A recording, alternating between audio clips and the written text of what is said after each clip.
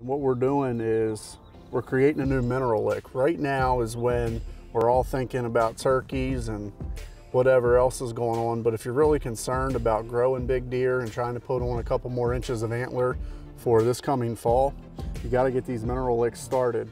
The bucks are already starting to push nubs or growing their horns for this year, so you want to have your minerals out so they can take advantage to anything that you're going to use. We've already got our site here. We have raked it out. We got all the debris out. We want to be right down to dirt. With this new site, we're going to take about half the bag of the wild mineral. We're going to dump it in. We're going to mix it around with the dirt to kind of help it be less concentrated right off the bat. Then Mother Nature will take care of the rest. When it rains, it'll slowly leak down into the soil, and then that's what the deer will eat. In a couple weeks, we'll come back and we'll add a little bit more to it. And we'll continue to do that throughout the summer as the deer are utilizing the mineral.